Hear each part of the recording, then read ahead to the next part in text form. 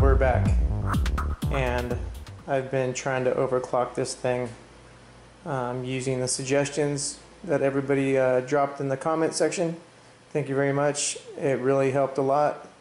Right now it is running at 3.75.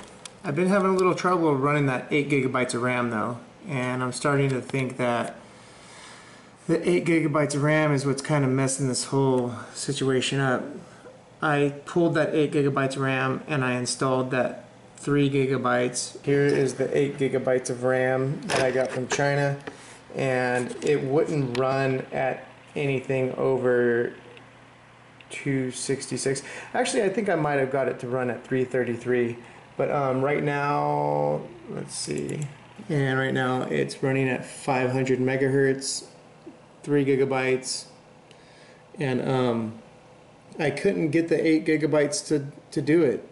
It was maxing out at the 333 megahertz, and when I had it at 333, this was at like 411. It's either the board that doesn't like the 8 gigabytes, or this is kind of iffy RAM and it doesn't want to overclock. So what I'm going to do right now, since I have this machine running with the 3 gigabytes in it and stuff, I am going to take this 8 gigabytes and I'm going to put together this PC right here. I'm going to put it together and I'm going to install this 8 gigabytes of RAM and see if it'll boot, because I'm really curious to see if this board supports 8 gigabytes, because there are people online and on YouTube that said it supported 8 gigabytes, but I never really saw this board running 8 gigabytes. So that's what I'm going to do. I'm super curious. Like I said, I switched the fan. I took it off this one and put it on that one. So now I got this thick fan, and this one works with just little clips on the edge, but this one needs to be screwed on. And these screws right here are from the little fan, and they obviously don't fit down in there to secure the fan. So I went over to my drawer and I just got some bigger screws, and I think those are gonna work.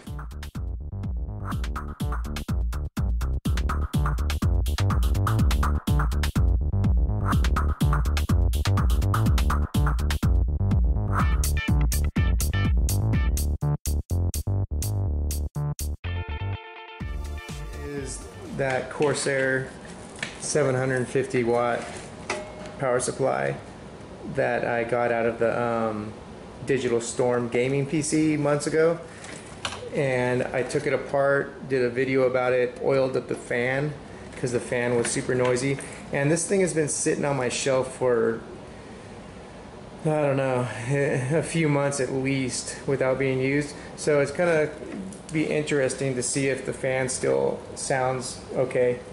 So we'll do a fan test also, see if it stays lubed or not over all those months.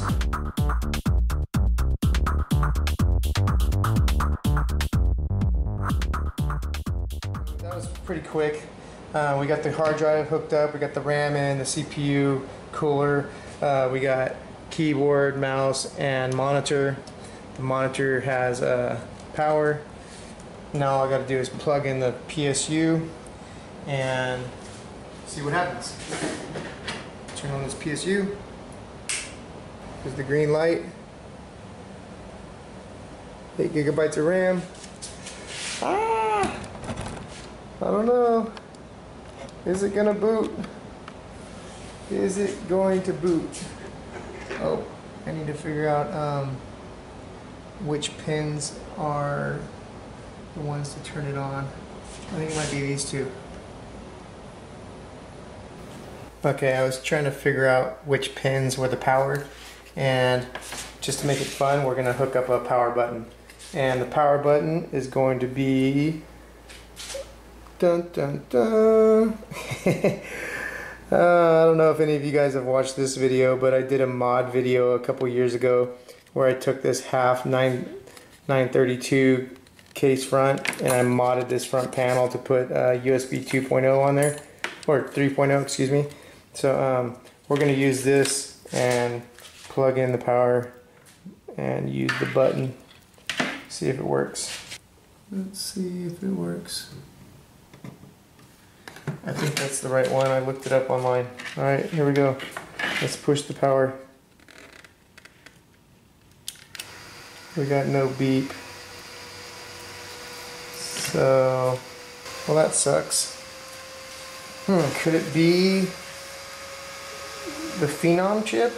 See, the thing is that this chip is a 125 watt chip, and I think this board only supports up to 95 watts. So there still might be a chance that these 8 gigabytes or this 4 gigabyte sticks will work. Let's power it down and find a different CPU. Kind of sucks, but we'll go ahead and go with this old school Athlon 64X2. The chip is switched. You know what I think I'm going to do? I think I'm going to leave that 2 gigabyte stick in there right now and see if it boots, and then we'll swap over the to the 8 gigabytes. Let's see. What am I doing wrong here? Now I can't even get this fucking computer to boot. We got RAM, we got a CPU, we got a hard drive, keyboard, mouse. Oh my god. I bet you guys are screaming at me right now. You know what it is? I'm on a diet right now, and today I'm fasting. I haven't had any food today, and look at, I didn't even plug in the fucking CPU. Oh my god. I'm telling you, when you're not eating food and you're fasting, it really fucks with your brain. I have to post this just because it's such a knucklehead fucking thing to do. So, alright, this might have been the dumbest thing I've ever done on camera. Well, maybe not, but you don't need to know about all the dumb things I've done. Alright, now we got the CPU plugged in. Wow, I feel pretty stupid. Alright, let's try this again.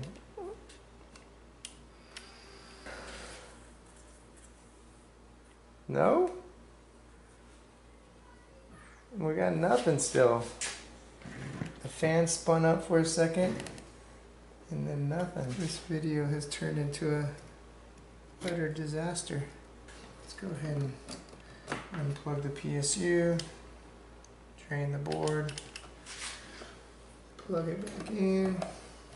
Oh, overclock failed. I forgot this thing's all overclocked right now. Look at, it's got overclocking settings on there, trying to overclock that little chip. Look at this, is still all set. The BIOS is all set to this stuff still. Alright. And we should be booting into XP.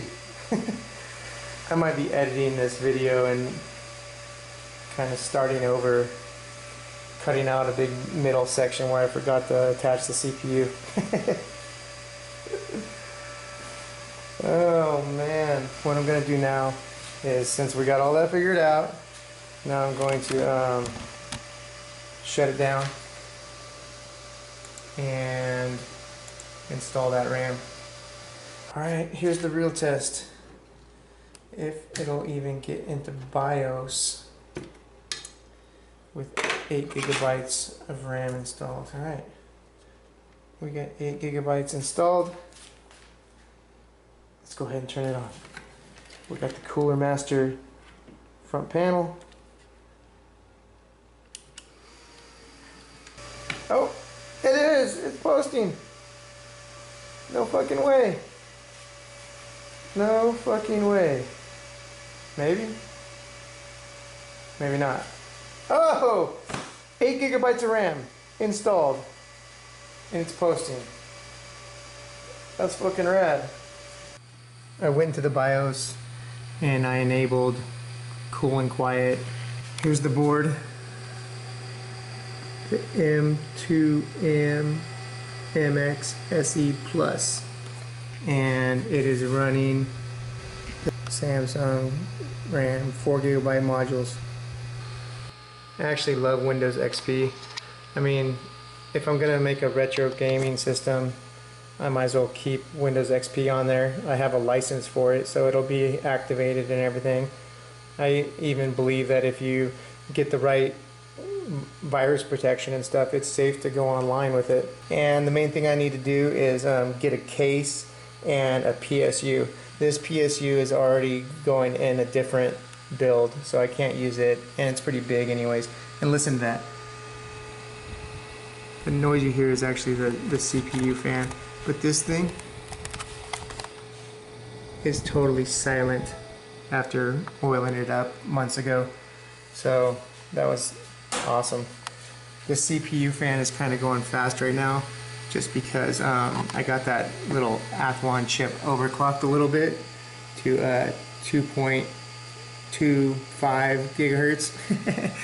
And I did adjust the memory settings too in the BIOS, and it's running at 321 now. I might try to bump it up a little bit more.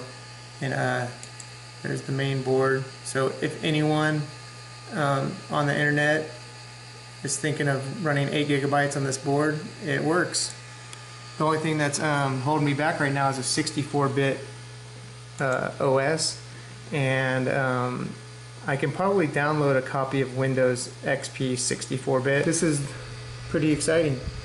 8 gigabytes in the old board. Stoked.